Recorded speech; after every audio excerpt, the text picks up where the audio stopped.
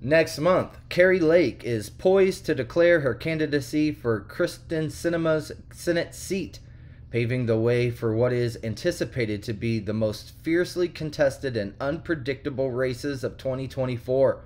Kari Lake, the former local television news anchor who has since gained popularity among conservatives and continues to challenge the outcome of her 2022 gubernatorial defeat, disclosed to the Wall Street Journal that she will formally announce her campaign during a rally on October the 10th.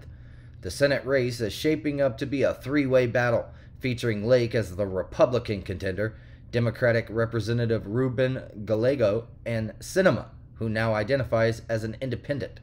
The outcome of this race holds significant potential to determine which political party secures control of the United States Senate, the Wall Street Journal has reported.